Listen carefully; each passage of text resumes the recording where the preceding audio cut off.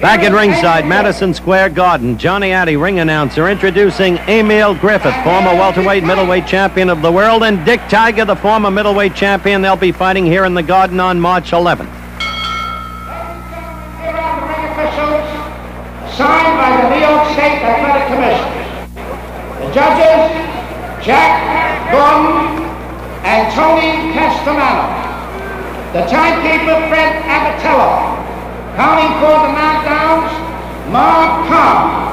The referee for the main event, Tony Perez. 15 rounds for the heavyweight championship of the world. Introducing from Louisville, Kentucky, he's wearing white trunks. He weighs 201, the World Boxing Association heavyweight champion, Jimmy Ellis. His opponent from Philadelphia, Pennsylvania. He's wearing black trunks. He weighs 206, the heavyweight champion of the world, Joe Frazier. 15 rounds for the heavyweight championship of the world. All right, Ellis. Francis, you boys were here before. You know the rules and regulations. Are you familiar with them? Here are some of them. If you score enough down, I want you to go to the farthest neutral corner and stay there until I tell you to come out. The mandatory 8 count is in effect. 3 knockdowns means that the fight is over automatically. The bell will not save anybody from being knocked out. If a fighter falls on the floor and the bell rings, I must keep the count. Second, please stay out. I don't have to wait to disqualify somebody. He must get up by himself. Please stay out. The only exception is the last round, which means the fight is over. I want a clean fight, clean punches, above the belt, no kidney punches, no rabbit punches. And please, when I am on command break, I want both of you to stop punching and step back. Any questions? All right, good. Shake hands and good luck to us.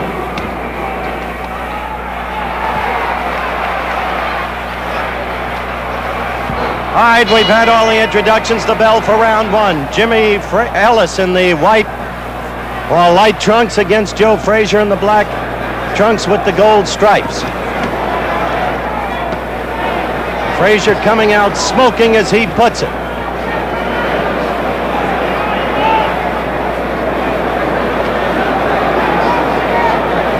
Style's critical here. The interesting thing to watch how Ellis makes the fight against Frazier, who's a swarmer, always coming at you.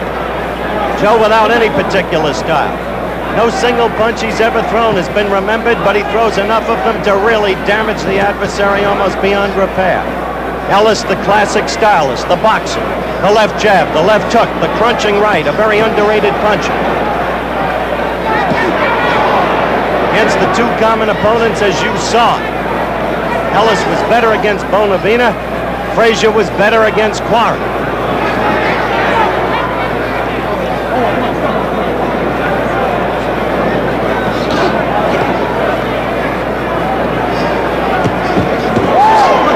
Ellis got in a good left and a good right, up to the head of Frazier.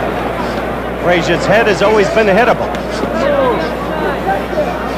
The problem is to stay away from Frazier. Frazier, the overwhelming favorite going into this fight. Ellis weighing more than he ever weighed for any other fight.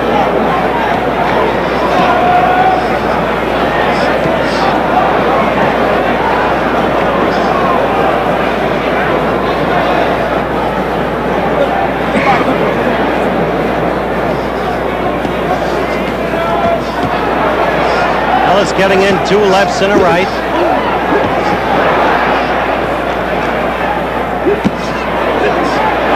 With 1 left that landed and another left that missed, then low with the 3rd left.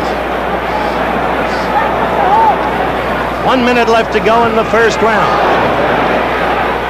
Ellis, remember, has a sneaky right that's capable of a knockout. He showed that against Oscar Bonavena, whom Frazier couldn't deck in 25 rounds of fighting.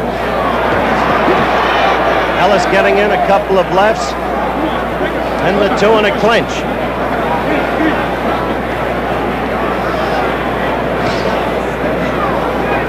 About a half minute to go in this first round. Ellis with a quick left and a right. Ellis with a left. A left getting into Frazier in this first round. Jimmy with a right lead. Jimmy with another right lead that caught Frazier.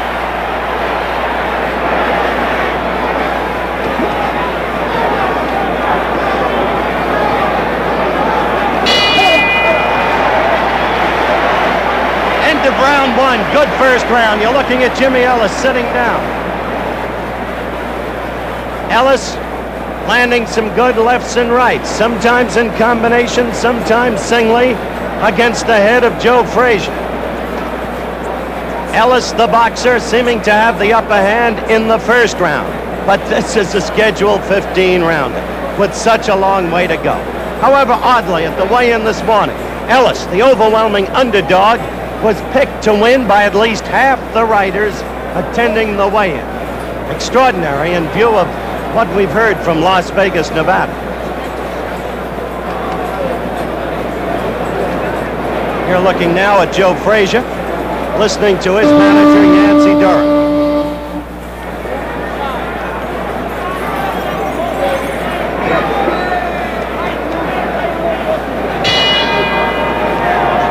Round two.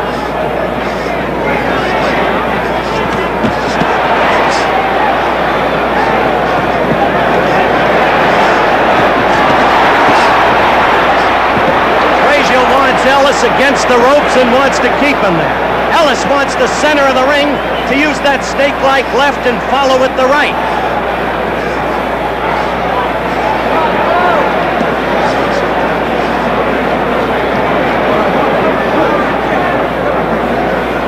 Young Tony Perez, the referee, his first championship bout as a referee. As a fighter, he had 69 amateur fights. He was in the 52 Olympic finals in his division. It's a big opportunity for Perez, who's got youth, movement, knows that the job of a referee is to keep that movement, have position, control the fighters as you see him doing there.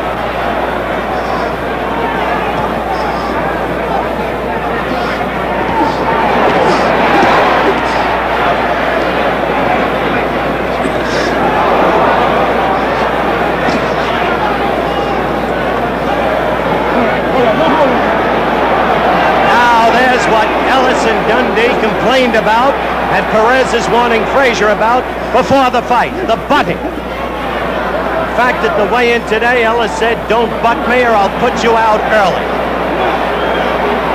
Talk, of course, he put Frazier out anytime he could. Another warning from referee Perez to Frazier for the butting. So far, Ellis has been making the fight his way, in the center of the ring. Using the left jab, the left hook, the right, in combination where possible. Singly where not possible. A good left by Frazier. Frazier the pursuer. A minute to go in round two. Many unanswered questions that will be answered tonight. The stamina of Ellis, who's always a quick starter. Whether or not he's got a breathing problem. Madison broke his nose.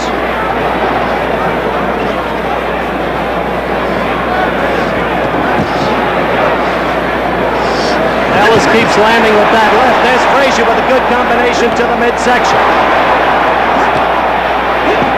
That's where he can hurt Ellis, and he hurt him a little bit right then against those ropes. The whole Dundee tactic is for Ellis to break the punching rhythm of Frazier. 10 seconds left. All right, come on, bro. Come on. End of round two. Joe Frazier going back to his corner. Much better second round than first, but Ellis still fighting generally well tactically. And, of course, the question, Ellis' stamina. Back in a moment.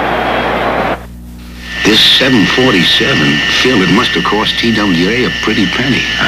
They've come a long way. Do you recall what we flew on back in 35? Yeah, we were pioneers. In the hardware business, they used to call us the Young Eagles. let's look around. On this plane, you can choose your own time to eat.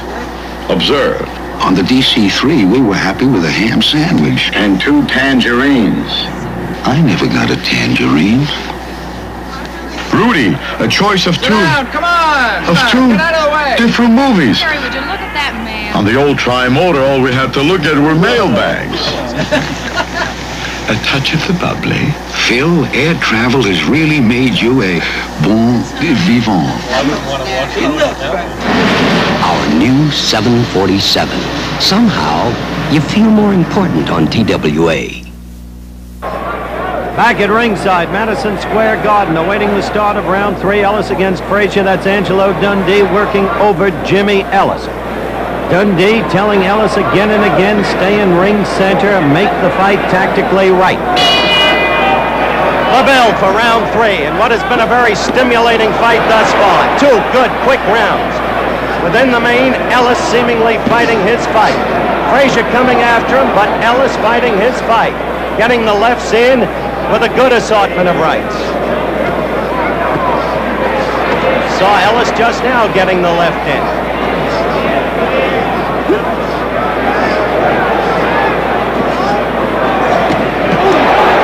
Ellis again with the left and the right.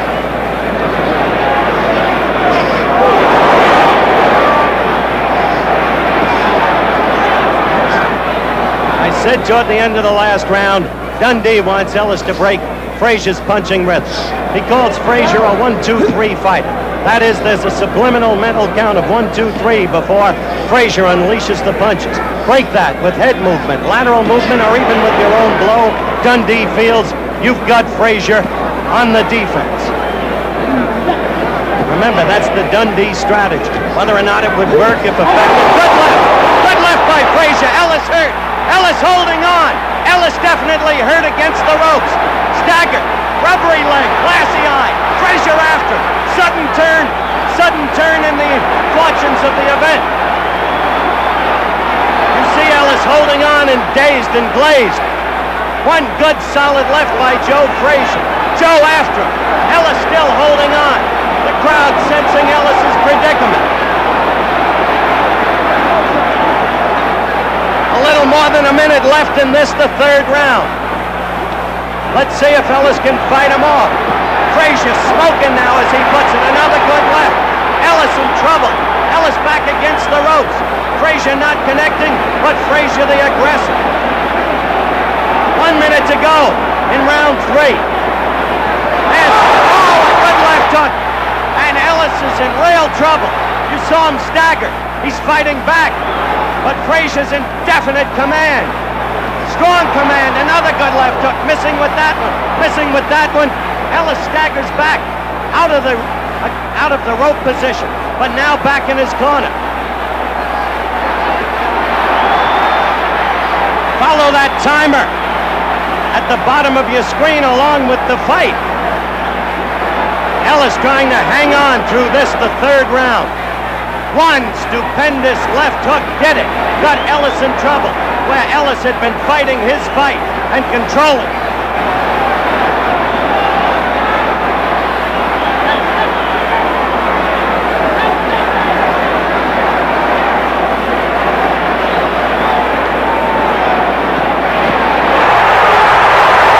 The end of the round. Joe Frazier going back to his corner, broad grin on his face. He thinks he's got this fight won. Angelo Dundee working over Jimmy Ellis in the corner. Now, a replay of the action for that big first left that changed this fight completely. That one was a miss, but that one was the one that did it. From that point on, as you saw, Jimmy Ellis in desperate trouble. Joe Frazier in his corner now, listening to Yancey Durham. Joe Frazier, who judging by that grin at the end of round 3, feels that he's got this fight completely won. Joe Frazier in utter dominance now. Back to Dundee and Jimmy Ellis. Jimmy, as you can see, looking down, listening to Dundee. Dundee talking to him. Dundee working over the forehead. Dundee trying to put life back into his fighting. Frazier, a different kettle of fish. Ready for the 4th round. Quiet now and poised and perhaps ready for the kill. Got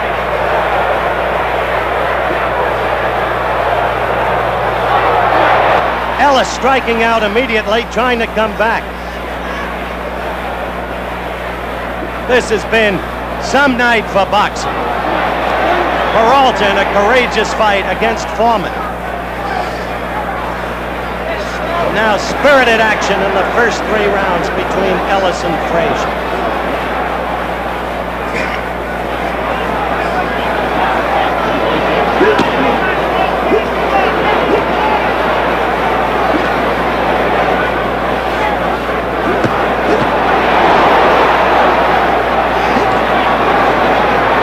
Right now, as you can see, Frazier is in control of this fight.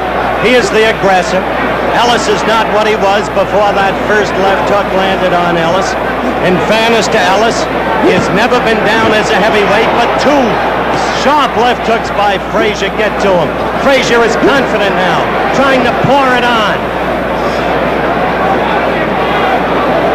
He is the stronger man. A right uppercut, now a left against Ellis's glove, though, not against the face. We are almost a minute and a half into this, the 4th round. But it's a different Joe Frazier and a different Jimmy Ellis from the first 2.5 rounds.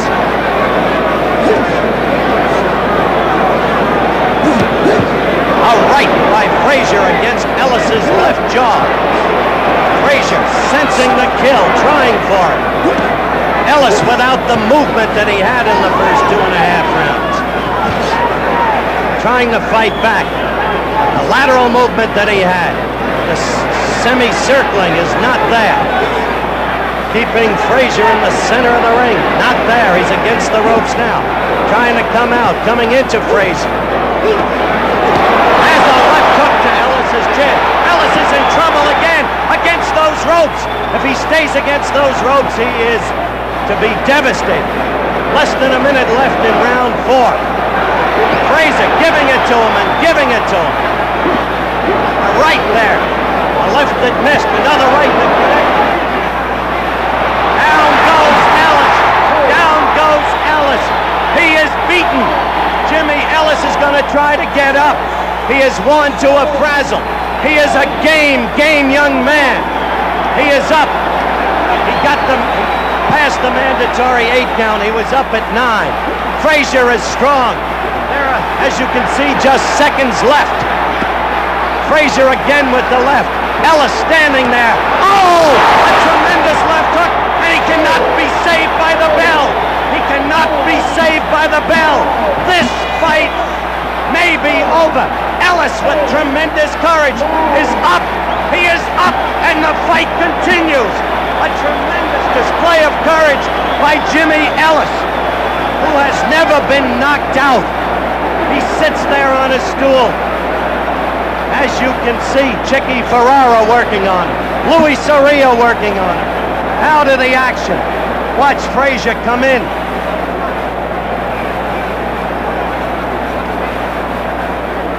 A right, a left, a right, a left. That left was brutal.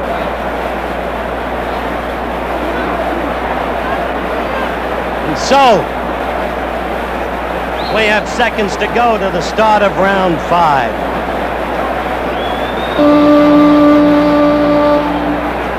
You see Ellis talking to Angelo Dundee. This fight may be over. This fight is over. Angelo Dundee called Tony Perez over. It is over. A knockout in the 4th round under New York State rules. This reporter, once again, is going into the ring to talk to Joe Frazier and hopefully to Jimmy Ellis too. Ellis with tremendous courage, the loser. The 5th round. The 5th round. The bell rang for the 5th. That's when he called him over. That will be the technical end of the fight. The knockout in the 5th round. Now to the ring. And we'll be back in just a minute.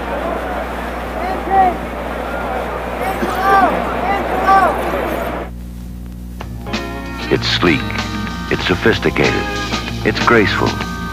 It's elegant. It's a fresh new look for spring. sporty houndstooth check, now captured by Mercury Cougar in this handsome vinyl roof. A beautiful way to top Cougar's sleek European styling. Inside, the houndstooth pattern is picked up again in deep foam-padded buckets and roomy rear seats. Cougar's a lot more than just a good-looking luxury machine. It's powered by a 351 cubic inch V8 that delivers Cougar performance at the touch of a toe. Cougar.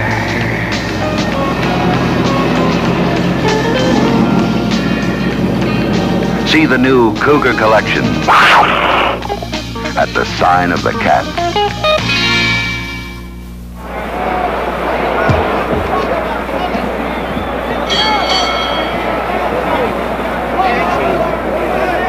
The winner, I am now in the 5th round. The bell rang for the 5th round. The knockout goes into the 5th round. The winner, and still heavyweight champion of the world, Joe Frazier.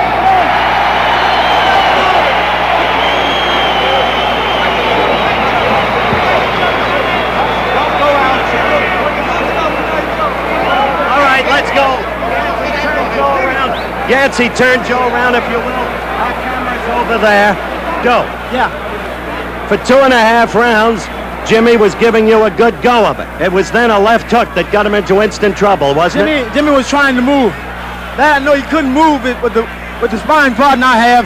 I would like to take time to give thanks to Ray Anderson, Bowman Williams, Charlie Polite, and Ken Norton. These guys really got me in good shape because they move, they stick, they throw right hand, they throw left hand. And Jimmy Ellis is not that fast with the guys I've been working with. Everybody come in the gym and say, Joe Frazier looks slow, he looks bad. I had some of the fastest sparring partners I think everybody ever worked with. Jimmy knows what a fast guy like I had. I got these guys the speed, not to punch on, but to move for me and see them as I can catch them. At the end of the 3rd round, you went back to your corner with a broad grin on your face. You knew you had it won then, didn't you? I know when I hit Jimmy pulling away, it feels like when you hit a baseball that rides on the open field. That's where his chin felt. So I know he had to get up, but he wasn't coming back out. All right. Right now, Jimmy Ellis. This